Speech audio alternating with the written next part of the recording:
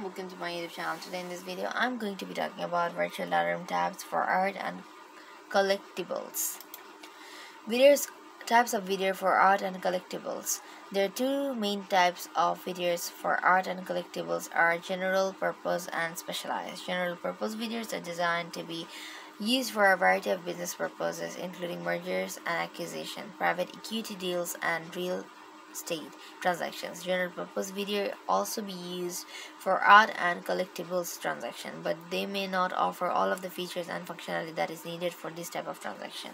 Specialized videos are designed for the specific needs of the art and collectibles industry. Specialized videos typically offer features and functionality that are tailored to the specific requirements of art and collectibles transactions, such as support for high resolution images and videos and the ability to track the provenance of artworks.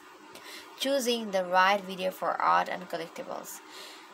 Security. Videos must offer robust security features to protect sensitive data such as the value of artworks and the identities for buyers and sellers. Feature. Video offer a variety of features such as document tracking, permission control, and reporting. Consider the features that are important to you and your team for managing and sharing art and collectible data. Ease of use. The video should be easy to use for both you and your team as well as any buyers or sellers who will be accessing the data. Price. Videos vary in price, so compare different options to find the best deal for your budget. Popular video for art and collectibles. They are DataSite, Interlinks, Mail DataSite, AnswerRadar, Oddbinder, Vault Logic, ArtPro, eBidder.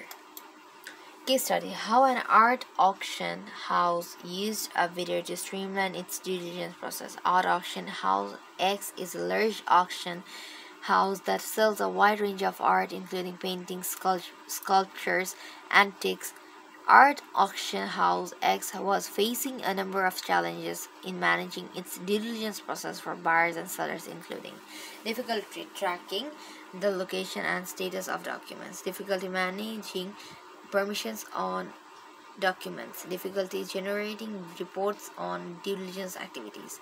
Art auction house X implemented a specialized video for art and collectibles to address these challenges. The video was helped art auction house X to streamline its due diligence process by providing a centralized location for storing and managing documents as well as by providing features for tracking permissions and generating reports. Additional tips for choosing and using a video for art and collectibles.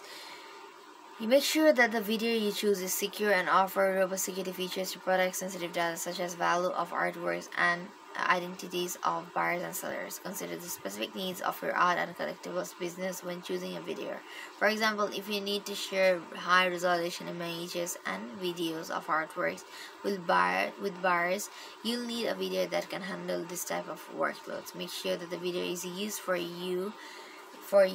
both you and your team as well as the buyers and sellers who will be accessing the data. Provide training for your team and buyers and sellers on how to use the video securely and effectively. Monitor the video activity to ensure that the data is being used and shared appropriately.